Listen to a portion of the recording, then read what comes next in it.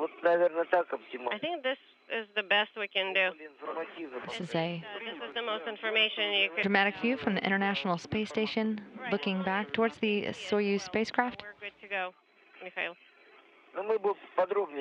The two vehicles now moving over the northern Atlantic Ocean. More details in our commentary. Maybe, you know what? Why don't we just turn on the floodlight and be done with this? Okay, 92 meters. The two vehicles traveling at about 420 kilometers above the Earth, or about 260 statute miles. Didn't make things better. Maybe it's just us. Copy, Mikhail. And on the left hand pool, please don't forget to preset the SSVP display once we approach 50-meter mark. A beautiful view from the International Space Station. Looking ahead, the Soyuz spacecraft in view. The two vehicles just moments away from crossing over London. They're traveling at an altitude of about 418 kilometers above the Earth, 260 statute miles. Two vehicles closing in. Vostoki, we copy.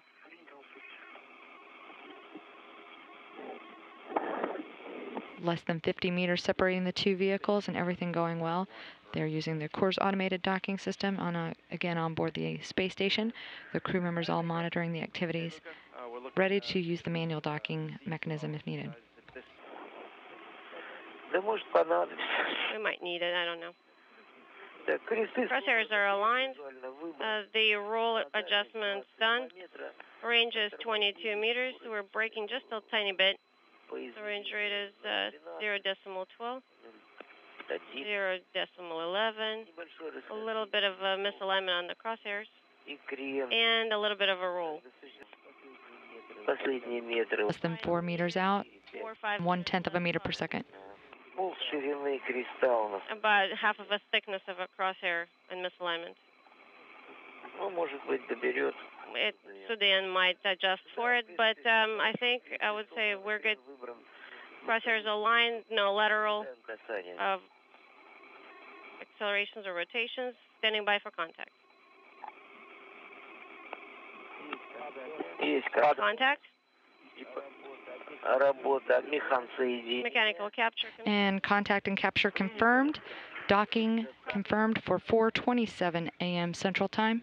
Everything's nominal, Moscow. We are home. Be standing by for the hooks and latches, but again, contact now confirmed between the two vehicles. That again occurring a little ahead of schedule at 4:27 a.m. Central Time. Way to go. Thank you. And thank you.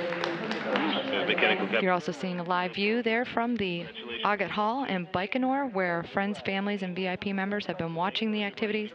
Everything going smoothly. That a very impressive view of the Soyuz spacecraft docking to the space station. That occurring as the vehicles were crossing over Germany at, again, just a few moments ago, 4:27 a.m. Central Time. 6 hours and 14 minutes was your ride. That's how long it was. 6 and 14. 6 hours and 14 minutes was the duration of the journey.